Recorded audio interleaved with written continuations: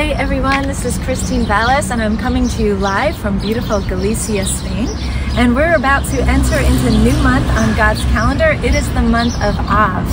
And this is the month in biblical history where the children of Israel had to make a decision.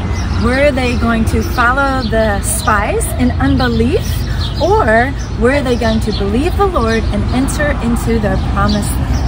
So even as we think about this year of the door, there may be many doors before us, but when we put the door of all doors, Jesus, first in our life, He orders our steps, and all the doors following simply fall into place as we follow Him. So we can rest and be encouraged. So enjoy the chalkboard teaching, and thanks so much for watching. Blessings.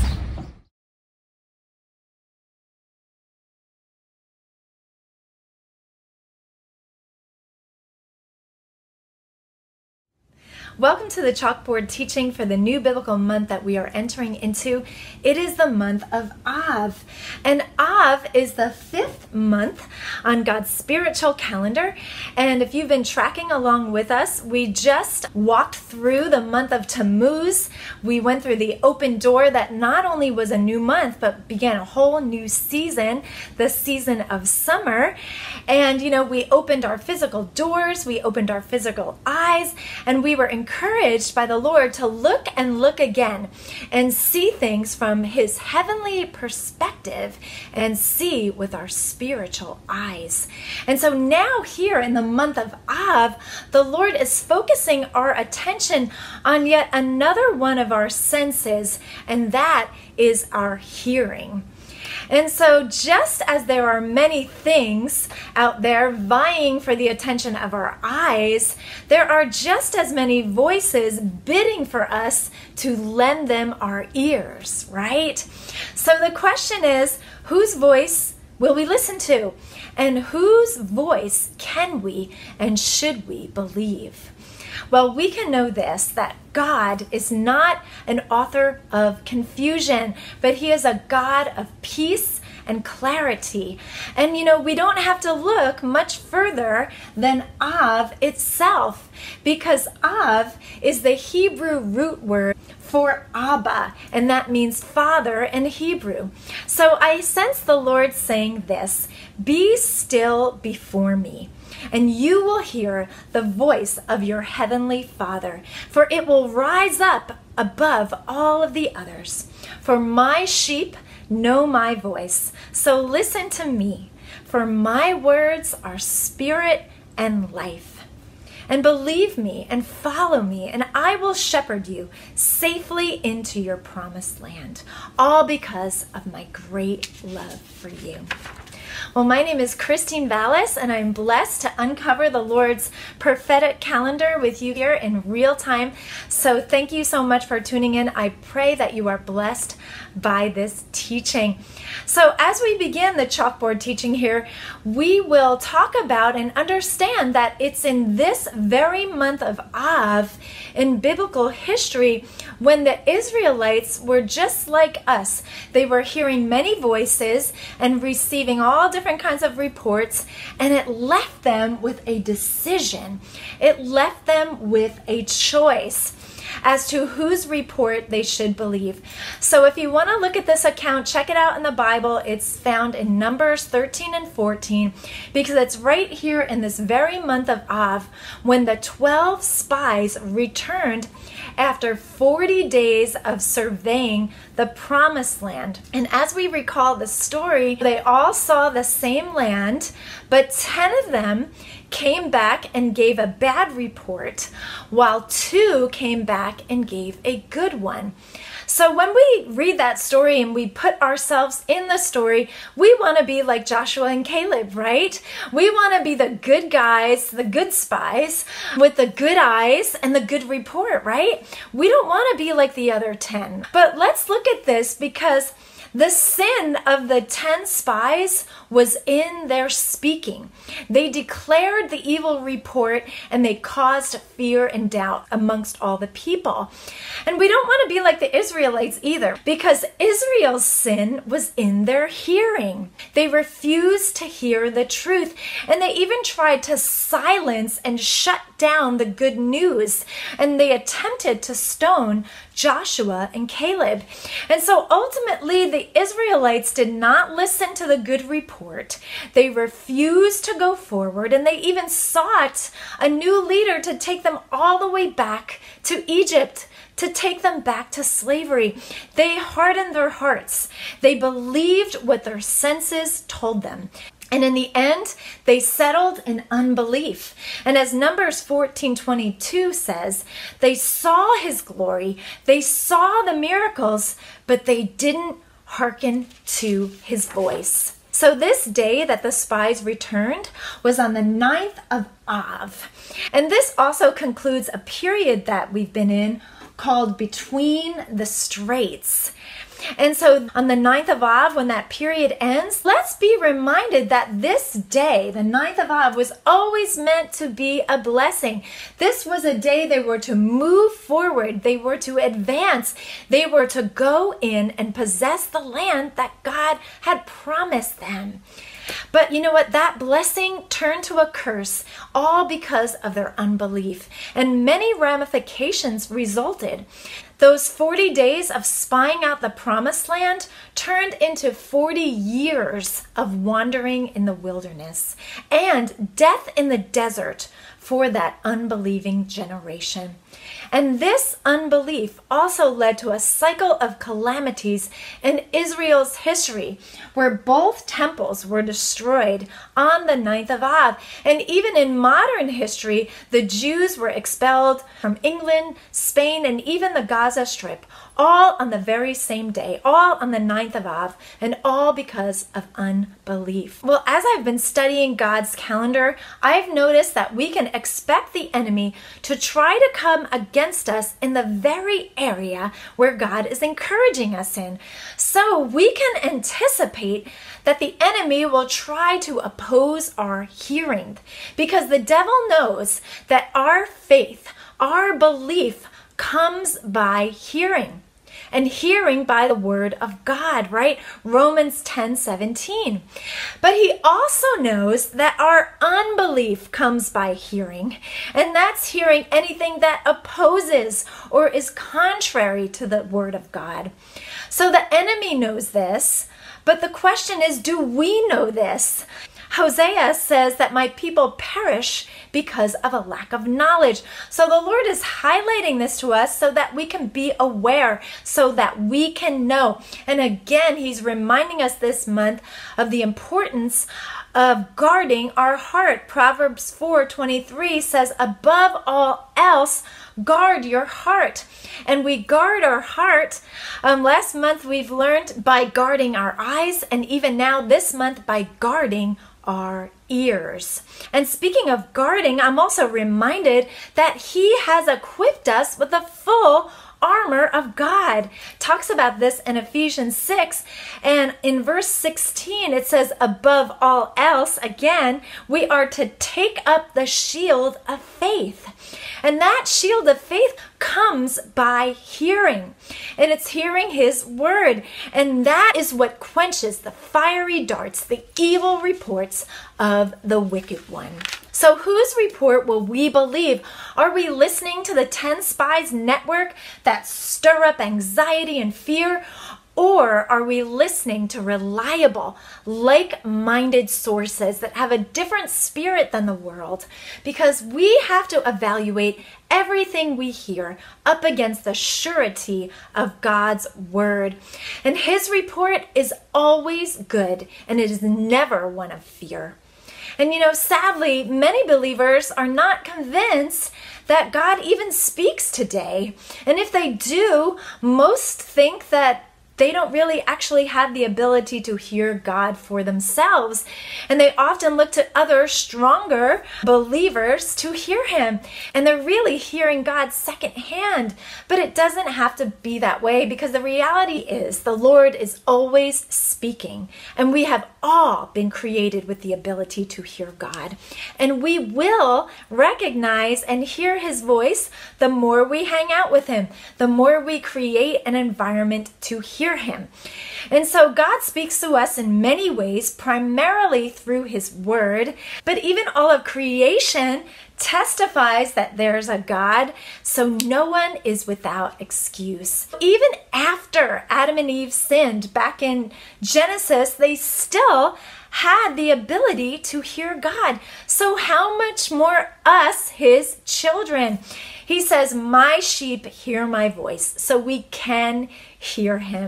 And again, it all goes back to Av, or Abba, Father, because he desires our hearts to be established in him.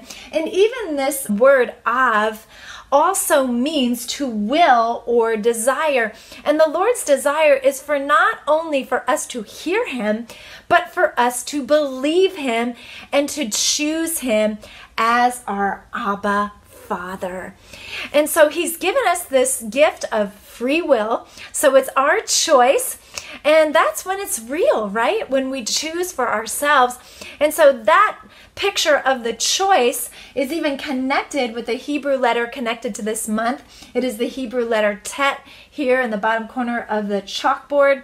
And it's basically a picture of life or death. So as Joshua says, choose this day whom you will serve, whom you will hear, whom you will believe. And so when we choose him as our Abba, the word says in John 1 that he gives us the right to become children of God. And in Romans 8, it says that we are no longer slaves under a spirit of fear, but rather under a spirit of sonship where we cry, Abba, Father. And so if you've never chosen him, if you've never believed upon Jesus, I encourage you to do so, because it is the most important decision that you can ever make, and it is the best decision that you can ever make.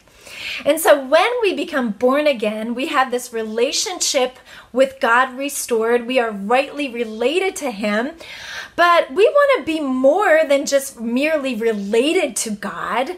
We want to have a relationship with him, right? We want that father and child relationship. And so that is ours to develop. He gives us that ability. And so that is eternal life. That is knowing God, not only when we die, but here and now. So in real time, the Lord is reminding us that we don't have to fear the 9th of Av, and we don't have to fear the giants. All we have to do is believe. We have to believe him. And we call ourselves believers, right? So let's believe and not say no, Lord, because that's an oxymoron. So let's believe the Lord, because our unbelief limits God. It's right in the Old Testament, Psalm 78 verse 41, that records this very time in history where Israel stood at the edge of their promised land, but they limited the Holy One of Israel because of their unbelief. And even in the New Testament, in Mark 6, Jesus himself could not do any miracles in his hometown because of their unbelief. So the question arises, why do we hesitate to believe God? Even as believers, why aren't we not believing him fully? And I think the reason is the same reason why the Israelites hardened their heart towards him. I believe the root cause of our unbelief is a lack of love. Because Galatians 5:6 says, faith works by love. So that means love is the driving force behind our faith. And so I think a lot of us often think that we just have to try harder to believe, but no, what we really need is a fresh revelation of his love for us. This is key. That's why Ephesians 3 encourages us to be rooted and grounded in his love and to never stop growing in his love. So if there's an area of unbelief or of fear in our hearts, that's like an indicator flashing that we don't have a fresh revelation of his love for us in that area. And all we have to do is ask the Lord to show us how much he loves us in that area. And he will, because he delights in revealing himself and his great love to us, and his perfect love casts out all fear. So the more we know we're loved, the more we will believe him, and trusting him will just flow automatically, and we'll follow him anywhere because our hearts have been established, rooted, and grounded in his love. And a little side note, there's even a holiday here in the middle of the month of Av. It's on the 15th of Av, on the full moon, and it actually celebrates God's great love for us. In Israel, it's kind of celebrated like a Valentine's Day, but it's rooted in God's great love for us. So let's enter into the 15th of Av, celebrating his love. So now we may not be physically standing at the edge of our promised land, but we are still charged to go in and possess the land that he has given us. And that land is the land of his promises that he died to give us. In Hebrews 8:6, it tells us that we are now under a new and better covenant that's established on better promises. And Corinthians 1:20 goes on to say that all of the promises of God are yes and amen in Christ unto the glory of God by us. That means they are ours for the taking. And in Deuteronomy 11, it kind of amplifies this point, saying that no man will be able to stand before you in all of the land where you tread your feet upon. So that means we have to possess them. We have to receive them by faith. And that reminds me of the Hebrew word Shema, which is found here on the chalkboard, and that means to hear. But it just doesn't mean to listen. It means to understand, to trust, and to act on what we have heard. Because we can get the best counsel, we can have all the promises of God, but it profits us nothing if we don't act on them, right? So let's listen to what James says and be hearers and doers of the word. Let's hear God's word and mix it with faith, mix it with belief, being rooted and grounded, knowing that we are loved. And now we may not be seeing giants with our physical eyes, but there are many other types of giants that many of us face, like fear and lies and the lust of even our own flesh. But let's be encouraged because God has equipped us with everything we need to go in and possess the land and receive our inheritance. So we can drive out that giant of fear by receiving a fresh revelation of his love. As we talked about, 1 John 4:18 says, perfect love casts out fear. And we can pull out the lies of the enemy by renewing our mind with the word of God, as it talks about in Romans 12, because lies steal our inheritance and the truth sets us free. So every lie we root out brings us more freedom and we take more ground day by day. And Romans 8 tells us that as we walk by the Spirit in our promised land, we will put to death the deeds of the flesh. So that will give us the ability to sow good seeds into our promised land that will produce much fruit. So it's really all about possessing the truth about who God really is, his true nature, the truth of his word, the truth of who we are in him, and the truth of his great love for us. And the more we possess these truths, the more we will become fully persuaded and established in his love. And the more we will just drive out the enemy and possess the abundant life that Jesus talks about. And we don't do this alone. It is not in our own strength or might, but it is by his Spirit within us, says the Lord. So let's Shema the good report of the Lord, knowing we are loved by him, and go in and possess the land of promises that he has for us. So now as we look to the chalkboard, even the tribe this month highlights our hearing, and that is the tribe of Simeon. And he is the second child born to Jacob and Leah, and his name actually means gracious hearing, but if you study out his life, you would think he was hard of hearing, because after Jacob's firstborn Reuben lost his inheritance, Simeon was the next in line. But we read in Genesis 36 that he lost it because Simeon, along with Levi, took vengeance on their sister's defilement. Simeon had no discernment. He basically had zeal without knowledge, and he was like Proverbs 25:28 that says he was a broken down city without walls because he could not rule over his own spirit.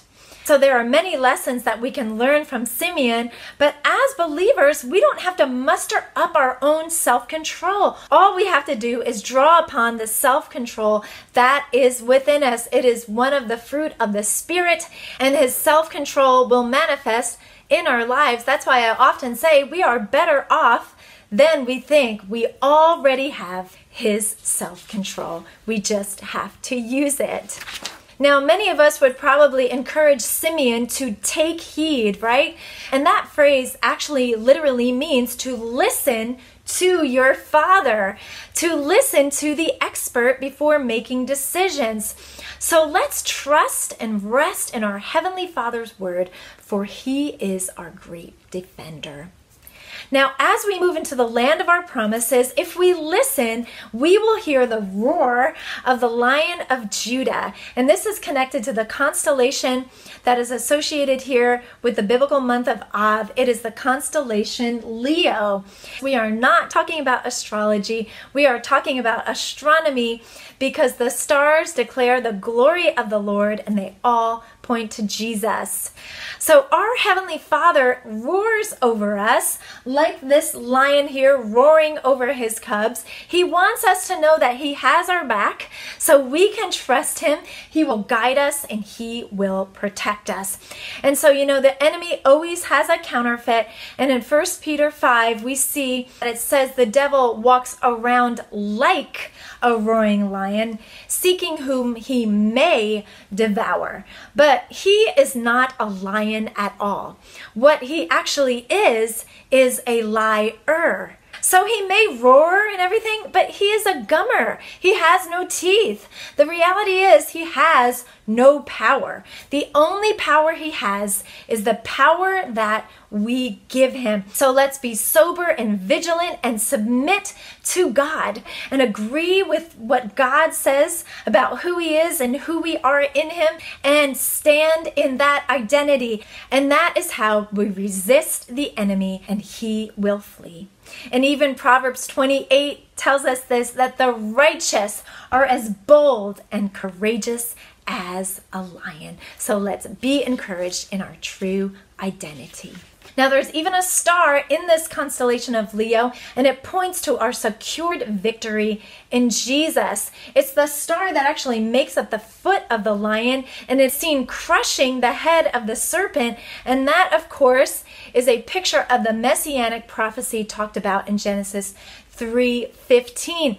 So Jesus came to destroy the works of the devil, and he did. It is finished. So the enemy's defense has departed him. So let's advance with confidence from our true position of victory. So lastly, you would think the body part associated with this month would be our ears, but actually it is our kidneys up here in the corner of the chalkboard. And so we can gain some insight here with this correlation from Psalm 16 verse 7 that says, "I will bless the Lord who gives me counsel. My kidneys instruct me in the night season." So in the physical, our kidneys filter our blood. They keep the good things in and they filter out the bad. So I believe that this is referring to our spiritual filtration system, and that is our discernment. And discernment means the ability to judge well. Not only does his word give us health to our bones, but they also give us discernment and good judgment. And Psalm 119 boasts the many benefits of God's word. And then verses 98 through 100 says, "Your commandments make me wiser than my enemies and smarter than my teachers. They are my meditation They are what I listen to. They are what I think about. They are what I hear. They are what I act upon. And because I keep them, I can discern more than my elders. Wow. So the more that we are in God's word and the more God's word gets into us, the more discernment we will have and the more we will grow and make good and godly decisions. And I'm also reminded that the word says that we have the mind of Christ. But how do we access this? Well, Romans 12 again, we become transformed by the renewing of our mind. 1 Corinthians 14 also says this, for he who speaks in a tongue does not speak to men, but he speaks to God. For no one understands him. However, in the Spirit, he speaks mysteries. And that word mysteries means the counsels of God. So that means we can access the mind of Christ by praying in the Spirit, because it not only declares the perfect will of God, but it actually draws the mind of Christ and the very counsels of God up and out of his Spirit within us. So in closing, who will believe the report of the Lord? We all do, don't we? We all want to believe him in our hearts. So let's position ourselves to hear him and let's believe what God is saying, not what's being said all around us. And let's take heed to our Heavenly Father and let's rest in his word over us.